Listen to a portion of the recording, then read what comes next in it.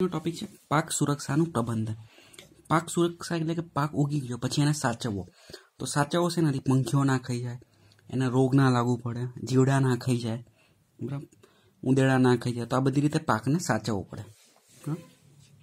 તો ખેતરોમાં પાકને નિંદણ એટલે કે નકામું ઘાસ, જે જોયું હશે તમે, પાક ઉગ્યાની બાજુ એમની ઉગી નહીં કરતું હોય, જે કંઈ જ કામનું નથી એ।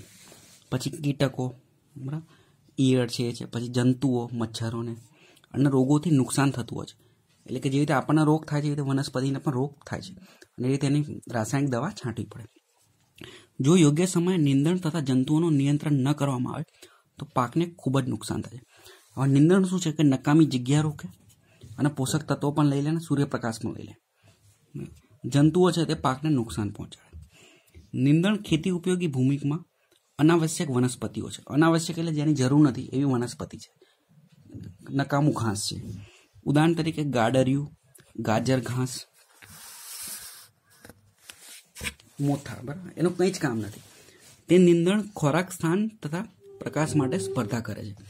એટલે શું કરે છે કે પોષક તત્વો પણ લઈ લે છે અને જગ્યા પણ લઈ લે છે જમીન, અને પ્રકાશ પણ લે છે। નિંદણ પોષક તત્વો પણ મેળવે છે જેનાથી પાકની વૃદ્ધિ ઓછી થાય છે। એટલે કે નિંદણ ઉગે છે ખેતરમાં, એની બાજુમાં પાક છે તો શું કરે છે, પાકને વૃદ્ધિ પણ નથી, વધવા નથી દેતો। વૃદ્ધિ એટલે કે વધારો થવો, ઉગવું। એટલા માટે સારી ઉપજ માટે પ્રારંભિક અવસ્થામાં જ નિંદણને ખેતરોમાંથી કાઢી નાખવું જોઈએ। એટલે કે ખેતર હોય તો શરૂઆતમાં જે નિંદણ હોય બધા વીણીને કાઢી નાખવા। સામાન્ય રીતે કીટક જંતુઓ 3 પ્રકારે વનસ્પતિઓ પર આક્રમણ કરે છે। એટલે કીટક અને જંતુઓ કેવી રીતે નુકસાન પહોંચાડે, તે મૂંડ, પ્રકાંડ અને પર્ણોને કોતરી નાખે છે। તો તમે અમુક જોયા હશે, અમુક વનસ્પતિના જે પાંદડા હશે એ અડધા તૂટેલા હશે, તો અડધા તૂટેલા નથી હોતા, આ ઈયળો અને કીટકોને બધા ખાઈ જાય છે। પછી મૂળ, પછી પ્રકાંડ એટલે કે એનું જે થડ જેવું હોય છે એને પ્રકાંડ કહેવાય। મોટું ઝાડ હોય તો થડ કહેવાય, નાનું હોય તો પ્રકાંડ કહેવાય। તે વનસ્પતિઓના વિવિધ ભાગોમાંથી કોષોનો રસ ચૂસી લે છે, એટલે કે અંદરથી જે પાણી હોય છે એ ચૂસી લે છે। ત્રીજું, તે પ્રકાંડ તથા ફળોમાં છિદ્ર કરી નાખે છે। તમે જોયું, ફળો હોય તો અમુક ચીકુ હોય તો અડધું ખવાઈ ગયેલું નીકળે, તૂટેલું નીકળે, બરાબર, એ તો ઘણા બધા ફળો હોય એને અંદર કાણું કરી નાખે, ખાઈ જાય, બરાબર। તો આ રીતે શું કરે, નુકસાન કરી નાખે। આ પ્રકારે તે પાકને ખરાબ કરી નાખે છે અને પાકની ઉત્પાદકતા ઘટાડી નાખે છે। તો મગફળીમાં જુઓ તો અમુક ટાઈમ ઈયળ છે એ કાણું પાડી દીધું હોય, બરાબર। વનસ્પતિઓમાં રોગ બેક્ટેરિયા, ફૂગ અને વાયરસ જેવા રોગકારકો દ્વારા થાય છે। બેક્ટેરિયા, ફૂગ અને વાયરસ એ શું છે કે સૂક્ષ્મજીવો છે। તે ભૂમિ, પાણી અને હવામાં હાજર હોય છે અને આ માધ્યમો દ્વારા જ વનસ્પતિઓમાં ફેલાય છે। તો આપણને પણ બેક્ટેરિયા, ફૂગ અને વાયરસના રીતે રોગ થતા હોય છે બધા, એ જ રીતે વનસ્પતિને પણ થાય છે, પણ વનસ્પતિમાં થોડું અલગ હોય છે। આપણને જે રીતે જેવા રોગો થાય, શરદીને એવા ના થાય, એને અલગ હોય જે નુકસાન કરે એના। નિંદણ, કીટકો અને રોગો પર નિયંત્રણ જુદી જુદી રીતો દ્વારા કરી શકાય છે।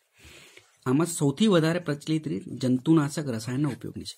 એટલે કે દવા આવે છે અને પાણીમાં ઓગાળીને પછી છાંટી દેવાનું, એટલે બધા કીટકોને એ બધા મરી જાય। તેમાં તૃણનાશક, કીટનાશક અને ફૂગનાશકનો સમાવેશ થાય, બરાબર। તો કીટનાશક કીટકોનો નાશ કરશે, ફૂગનાશક ફૂગનો કરશે, બરાબર, તૃણ બાકીના જીવડા છે એનો કરશે। આ રસાયણોનો પાકની વનસ્પતિઓ પર છંટકાવ કરવામાં આવે છે અથવા બીજ અને ભૂમિના ઉપચાર માટે ઉપયોગ કરાય છે। એટલે વનસ્પતિમાં છાંટવામાં આવે કાં તો પછી ભૂમિમાં નાખવામાં આવે, પરંતુ તેઓનો વધુ માત્રામાં ઉપયોગ કરવાથી ઘણી બધી સમસ્યા ઉત્પન્ન થઈ શકે છે। એટલે કે વધારે ના વાપરી શકાય, એની જરૂર છે એટલું જ વપરાય, નકર શું કરે, વધુ વાપરે તે પાકને નુકસાન કરે। જેમ કે તે કેટલીક વનસ્પતિઓ અને પ્રાણીઓ માટે વિષાલુ પદાર્થો હોઈ શકે છે અને પર્યાવરણીય પ્રદૂષણનું કારણ હોઈ શકે છે। તે રાસાયણિક તત્વો છે, એટલે માપમાં જ વાપરવા સારા। વધારે વાપરીએ તો જમીનને પણ અસર કરે, નુકસાન કરે, વનસ્પતિને કરે। પછી આપણે જે કોઈ ખાવા લઈ ગયું હોય, વનસ્પતિ જે ઉગેલી હોય ઝાડ, તેને ધોઈને ખાવું પડે, જો એ ના ખાય અને રસાયણો હોય તો એને પણ શારીરિક તકલીફ પડી શકે। યાંત્રિક રીતે નિંદણને દૂર કરવું એ પણ એક રીત છે। યાંત્રિક એટલે કે ખેતર છે એની અંદર હળ ફેરવી નાખીએ તો નિંદણના જે બધા મૂળના જે ઘાસ ઉગ્યું હોય એ તૂટી જાય આખું અને પછી તડકામાં સુકાઈ જાય એકદમ। નિષેધાત્મક રીતો જેવી કે સમય પર પાક ઉગાડવો। તો સમય પર પાક ઉગાડીએ તો શું થાય કે એક પાક ઉગાડ્યો, કાપી લીધો, પછી બીજો ઉગાડીએ તો નિંદણને સમય જ ના મળે કે ઉગે વધારે, ખૂબ ઓછું થાય। યોગ્ય ક્યારીઓ કે ચાસ તૈયાર કરવા, આંતરિક પાક લેવા, એટલે એક પાક લીધો પછી બીજો પાક, એવી રીતે પાકની ફેરબદલી કરવી. આ પદ્ધતિઓ કે રીતો નીંદણને નિયંત્રિત કરવામાં મદદરૂપ થાય છે. નિયંત્રણ એટલે કે એને પૂરેપૂરું જીરો ના કરી શકીએ, પણ ઓછામાં ઓછું કરી શકીએ. જંતુઓ પર નિયંત્રણ મેળવવા માટે પ્રતિરોધકતાની ક્ષમતા ધરાવતી જાતોનો ઉપયોગ અને ઉનાળામાં હળ ચલાવીને કે હળથી ખેડીને કેટલીક નિષેધાત્મક પદ્ધતિઓનો ઉપયોગ કરી શકાય. હવે ઉનાળામાં હળ ચલાવીએ તો શું થાય કે જે નીંદણ છે એ તૂટી જાય, બરાબર. ઉનાળામાં લગભગ કોઈ પાકમાં ના હોય એટલે શું થાય કે નીંદણ આખું તૂટી જાય, જમીન ખેડાઈ જાય, અને સૂર્યપ્રકાશથી શું થાય છે, નીંદણનું ઘાસ ને મૂળ છે એ તૂટેલું હોય એ સુકાઈ પણ જાય, એટલે પછી નીંદણ હાવ ઓછું થઈ જાય.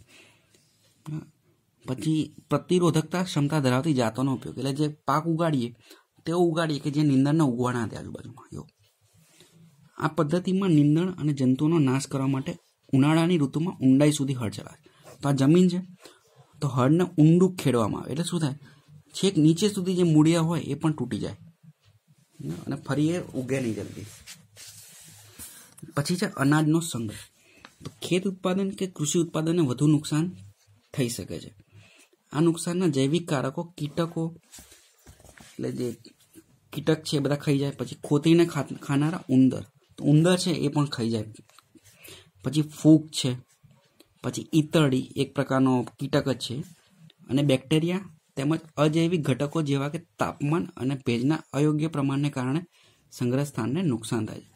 એટલે કે વધારે ભેજ હોય, ચોમાસું હોય તો આપણે જોઈએ કે ડુંગળી કે અમુક હોય તો એ ફળફળાઈ બગડી પણ જાય વધારે ભેજવાળા વાતાવરણમાં. પછી તાપમાન પણ બહુ વધારે હોય તો સુકાઈ જાય, એટલે તાપમાન અને ભેજના લીધે પણ નુકસાન થઈ શકે છે અનાજને. આ પરિબળોને કારણે ગુણવત્તામાં ઘટાડો, વજનમાં ઘટાડો, તેની ગુણવત્તા એટલે કે ક્વોલિટી ઘટી જાય, વજન ઓછું થઈ જાય. નબળી અંકુરણ ક્ષમતા, એટલે કે એને બીજ તરીકે વાપરીએ તો જલ્દી ફૂટે નહીં. બહુ બધા બીજ નાખીએ ત્યારે અમુક છોડ થાય. આવતી સાલ આપણે એને બીજ તરીકે ના વાપરી શકીએ, ઓછી અંકુરણ ક્ષમતા હોય તો. નિપજનો રંગ દૂર થવો, એટલે કે રંગ હોય તો એ પણ ઝાંખો થઈ જાય. ગાજર છે તો લાલ હોવું જોઈએ, સફેદ ગાજર થઈ જાય, ઝાંખું થઈ જાય, જેને કારણે બજાર કિંમત ઘટે છે. એટલે કે અનાજનો સંગ્રહ પર યોગ્ય રીતે કરવો પડે. આ પરિબળો પર નિયંત્રણ મેળવવા માટે યોગ્ય ઉપચાર અને સંગ્રહનું પ્રબંધન કરવું જોઈએ. એટલે કે સંગ્રહ છે એ સરખી જગ્યાએ કરવો પડે અને એનો ઉપચાર પણ યોગ્ય કરવો. નિરોધક અને નિયંત્રણ પદ્ધતિઓનો ઉપયોગ સંગ્રહ કરતાં પહેલાં કરાય છે. એટલે અમુક પદ્ધતિઓ સંગ્રહ પહેલાં, પછી અમુક સંગ્રહ વખતે. આ પદ્ધતિઓમાં સંગ્રહ કરતાં પહેલાં ઉત્પાદનની નિયંત્રિત સફાઈ કરીને સારી રીતે સૂકવવામાં આવે છે. એટલે કે અનાજ છે તો ડાયરેક્ટ એને ભરી ના લેવામાં આવે. ઘઉં લીધા તો એને શું પહેલાં સાફ કરવાના, અંદરથી પોતરા બોતરા બધા સાફ થઈ જાય, પછી એને તડકામાં સુકાઈ જાય એટલે એમાંથી ભેજ બધું નીકળી જાય, અને પછી એને ભરે કોથળામાં.